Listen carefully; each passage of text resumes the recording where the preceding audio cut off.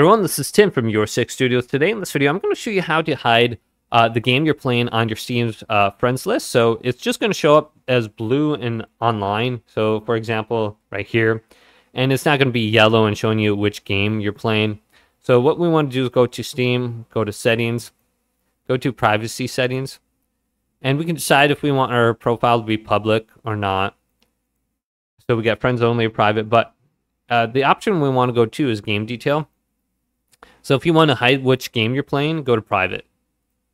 This category includes the list of all games on your Steam account, games you wishlist, your achievements, and your playtime. This setting also controls whether you're seen as in-game and the title of the game you're playing. So it would show up as like a yellow text saying you're in a game. Now only say you're online, and it will be blue.